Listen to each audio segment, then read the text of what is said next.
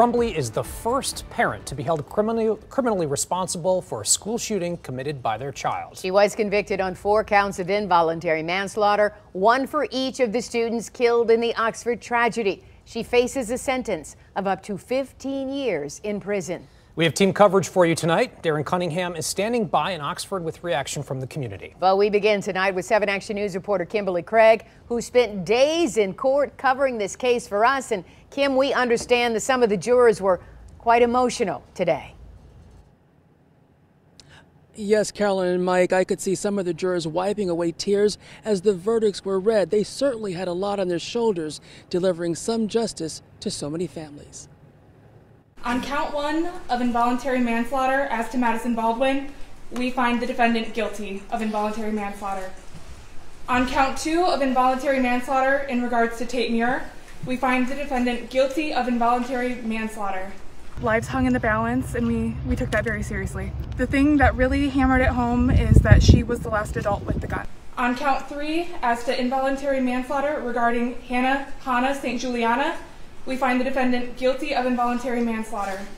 And in count 4 of involuntary manslaughter against Justin Schilling, we find the defendant guilty of involuntary manslaughter.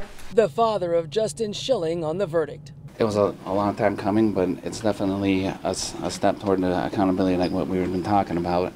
It's kind of been our goal the whole time. One thing that continued to resonate throughout the trial was the shooter's state of mind, a very troubled teen who in his journals wrote that he asked his parents for help, but writing that my parents don't listen. You don't deny that in April of 2021, you described your son as being depressed. I didn't describe him as being depressed. I noticed that he was acting depressed. You used the word depressed. Yes, he was acting sad. He was acting depressed. I asked Justin Schilling's father what he would say to Jennifer Crumbley. You wouldn't have to go through any of this if you would have just done your job as a parent. You have to adhere to the warning signs from your children. It appears the jury zeroed in on Jennifer Crumbley and her son going to the shooting range just 4 days before the murders. The jury noting that Jennifer Crumbley was the last adult with the gun. On the stand, Crumbley claimed storing it was her husband's job. And you don't deny that he wrote in his journal that he now had access to the 6-hour 9mm handgun. I do not deny that.